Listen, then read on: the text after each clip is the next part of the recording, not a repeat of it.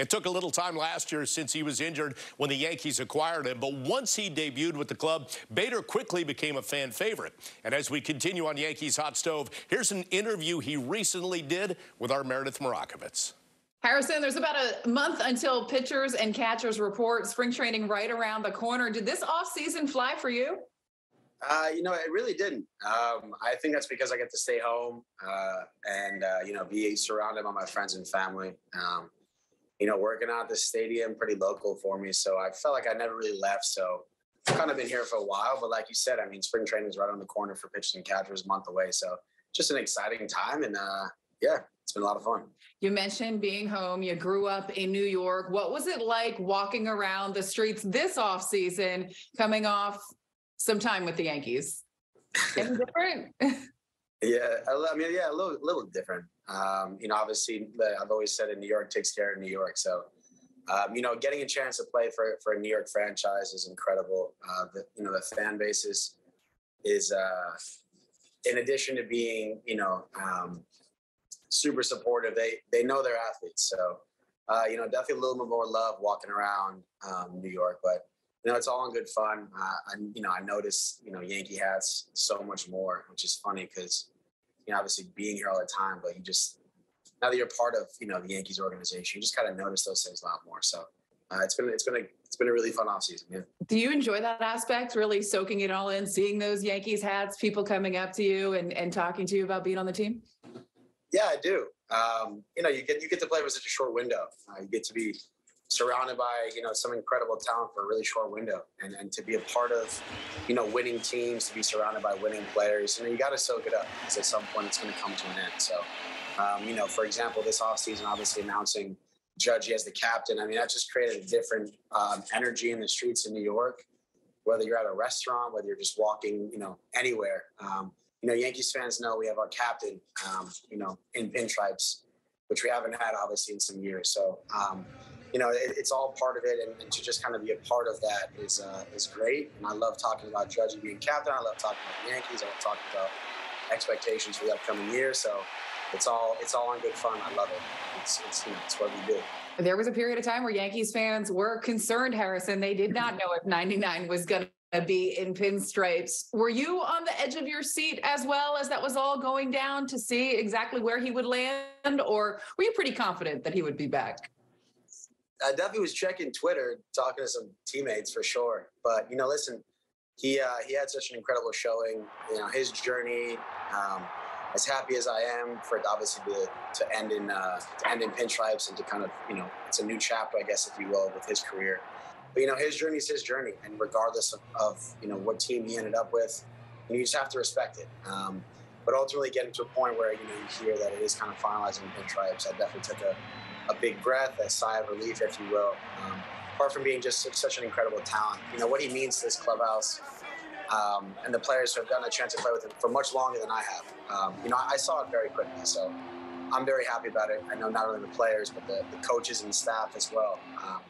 They're all very happy. To have a guy like that have such an impact on people on and off the field, he's special. So I was respecting his space and some of the discussions off the field with other teams potentially, but for him to be back in New York, it just feels right. So I was very, very excited and relieved to see that it was going to be ending the trip. Overall, what do you think of the moves that have been made? He wasn't the only one signing him and securing him to a 9-year deal. Also got pitching in Rodon. Tommy Kahnle is back. There are other moves that this front office has made. How do you feel about this team heading into spring training? Yeah, I feel incredibly confident. To have a front office that's willing to make moves, to go out and get talent, to go out and get winning players. That's what you want as a guy that's still, part of that team. I know it's not that experience everywhere else. I know players are maybe frustrated with some of the moves that other front offices may or may not make. And, to be in a position where I'm fortunate enough to say, I think the front office did an incredible job in getting winning players. That's all you can ask for. They're definitely putting together a great roster. And most importantly, having those guys fit in to, the overall culture behind the scenes is really what the challenge is, because the talent's there. So I'm just looking forward to getting down to Tampa, starting to, breed that culture and be a part of that culture and continue it in the right and positive direction, and having guys with winning talent. Again, that's all you could ask for. So I'm very excited. I'm very confident about where we're going. And I'm just looking forward to taking it day by day because you got to slow it all down. You talk about the mental aspect of it. How much was your mental fortitude tested last year as you tried to come back from that injury? You were traded at the deadline. I know how badly you wanted to get on the field for the Yankees. Was that a difficult process, making sure that you were healed enough to be productive on the field? Yeah, I mean, you said it perfectly right there. It was a test. And, part of a test comes with, preparing for the test. And when it presents itself is, answering the questions appropriately and kind of acing it. And my trainers and their level of preparation, the staff here, all the way up to Brian Cashman, who, from day one made me feel very comfortable and confident in taking my time. These are all the study materials, if you will, for that test. Because when it came, which was day in and day out, in that month and a half or so that I was kind of on the shelf, when it came down to it, I think I aced it. And a lot of it was because of this staff. A lot of it was because of the medical staff behind the scenes who were helping me every day. And without them, I don't think I would have done as well in getting through that test. So kind of got to a point where I, could play, get my feet wet towards the regular season, just get my timing back. And then obviously in the playoffs, just being super comfortable and in a position where I was just healthy and going out there and just playing baseball. That's kind of the final test, if you will. So it was definitely tested, but, with the materials that I had, with a lot of my guys, again, behind the scenes, they helped me tremendously. So it was a group effort, no doubt. How would you describe your postseason? Because you certainly showed some Yankees fans what you could do when you are healthy. How would I describe it? I just strive every day to be a winning player. You want to be a winning player on the field. You want to be a winning player off the field.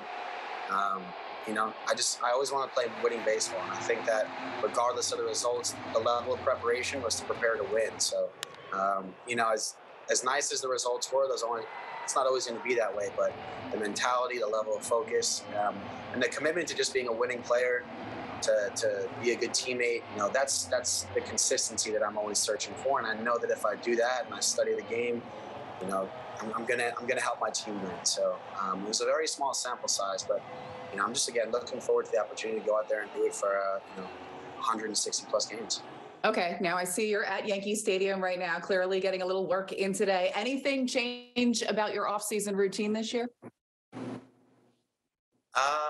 Honestly, so I'm using the Yankees facilities, obviously, and the access to just, the slow motion cameras and the different machines and just some of like the little tools that kind of, I think, in my opinion, put me a few weeks ahead of where I normally am, especially rolling into spring training. I've definitely been taking advantage of that. The Yankees have an incredible facility here, as I'm sure many people could imagine, but just the little separators, some things where I didn't maybe have access to a slow motion camera in the past. I can watch swing to swing right now and just kind of cue it up. And I understand my movements pretty well. So just locking in my swing, that's the biggest thing. I'm not trying to be anybody else. I'm just trying to make my swing as good as it is in preparation for what I think the league is going to throw at me in the upcoming season. So, simple as cameras, different machines that could basically put a ball on a dime in any part of the zone, and just continuing to rep that. Repetition is king with a lot of things, but specifically in baseball in the off season where it's easy to kind of get off track. So being at the stadium has been incredibly beneficial for me this year. And yeah, we've been getting after it. Well, I know fans are looking forward to spring training. Before I let you go, as we know, we mentioned earlier, you're a New York guy. So I have to ask you, Giants or Jets? I'm a Giants fan. Islanders, Devils, or Rangers? I have to admit, I do love all three. I have respect for all three, really? But I did grow up a Rangers fan. Okay, last one. Knicks or Nets? I'm a Knicks fan. Knicks all day. Oh, you're hurting everyone at the Yes Network. We have the Nets on our air. Come on, Harrison. I'm sorry. There's been a lot of love at Madison Square Garden this offseason, as there has been in previous years. But Knicks are my team. I'm most excited about the Knicks. We've seen you there a few times so far this offseason. You can maybe get a couple more games in before heading down to Tampa. Thanks so much for the time. Yeah, absolutely. Always nice to talk to you. Thank you as well.